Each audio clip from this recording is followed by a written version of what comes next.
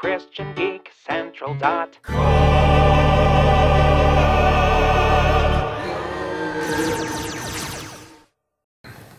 look at the +2 page of many topics.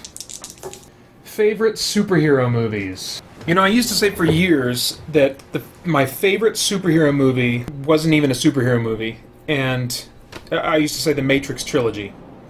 And I do view the Matrix trilogy as one movie. I know a lot of people would love to forget that the second and third one exists, and they just prefer that first one.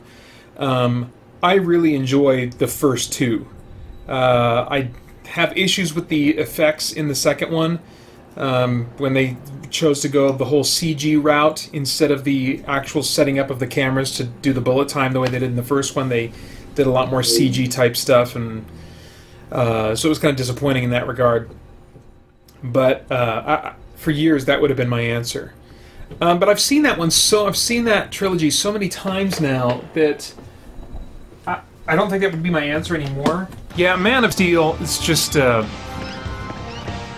great combination of weighty human drama, although it's largely an action fest. But I like superhero movies to have characters that experience real human emotions, and I guess maybe just seriousness. I like superhero movies where they're taking it seriously.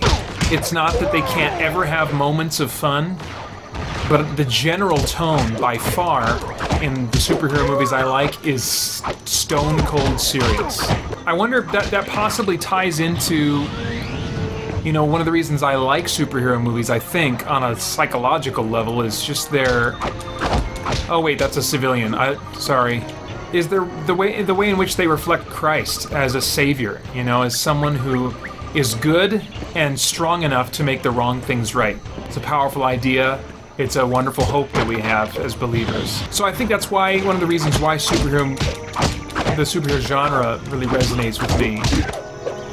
Make a choice. And then of course the power fantasy is fun too. I mean, that's certainly part of it. And I think also that's a foretaste in a sense, or it can be a foretaste of our resurrected bodies. You know, I don't think there's anything wrong with having like a power fantasy, as long as your fantasy isn't specifically about having power over others and dominating them.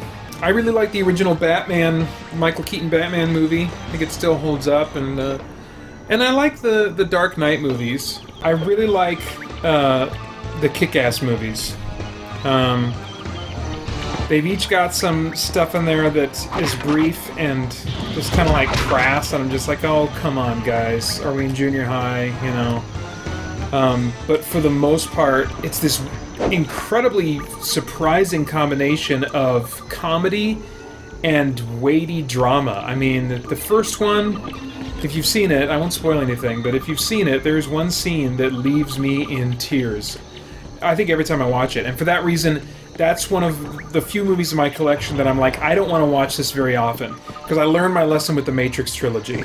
I've watched that trilogy too many times. I know it too well to really appreciate how great it is anymore. I don't want to have that happen with other movies that I love. So I really like the Kick-Ass movies. I really like Defendor, which is kind of a small, maybe an independent film. It's got Woody Harrelson as a mentally handicapped man who just has a really pure sense of good and evil and right and wrong, and not wanting the bad guys to win, and so he becomes a crime fighter, you know, and it was marketed as a dark comedy. I didn't really find it to be funny at all. It was a great drama. It's like Watchmen without superpowers. Well, no, because it's not stylized at all like Watchmen. It is the most realistic take on superheroes in the real world that I have ever seen. I don't think there's another movie that could match the realism that movie has. It's like, if somebody got in a costume, this might be one of the reasons they would do it, and this is what would probably happen. That one, though, it's rated R. Because it's so realistic, it goes into some really dark places just in terms of human depravity. It's just, you know, so it can be difficult to watch in that sense, but I really like it a lot.